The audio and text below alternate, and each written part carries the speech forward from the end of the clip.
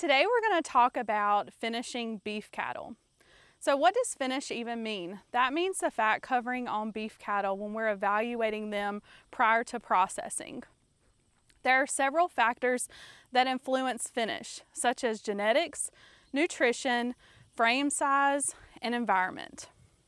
So it is very important to understand how to evaluate finish in beef cattle.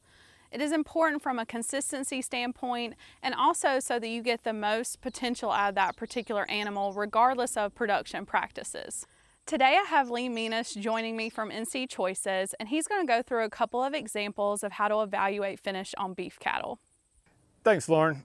We're here today to talk about evaluating beef cattle for finish, and this is a really important part of your pasture-raised and direct marketing program. That way you can produce a consistent product for your consumers and get the best yield out of your animals. So what do we look for whenever we are looking for finish on the animals? We're basically doing the same type of evaluation we would be doing with body condition scoring system.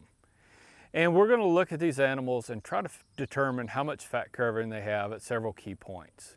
When evaluating your animals, the overall look of them should be smooth from front to back. Starting at the brisket, between the front legs, should be noticeable fat development and blockiness between the front two forearms.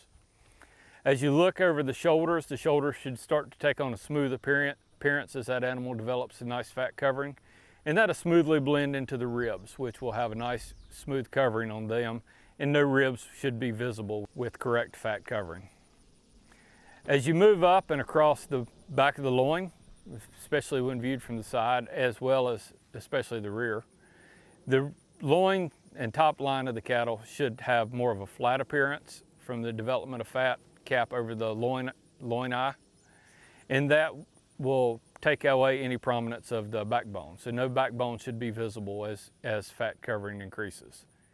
Moving back through the hips, the hooks, or the front hip bones, should take on a really smooth appearance and in a heavily finished animal may almost completely disappear. As you move back into the pin bones, or the two tail bones, or hip bones on either side of the tail, they should also be smooth, and between them and the tail head should develop little fat pockets that will indicate a good finish on the animal. This is really important no matter what your production protocols may be, whether you're grass-fed, organic, pasture-fed with a little bit of grain, or on a full feedlot type situation.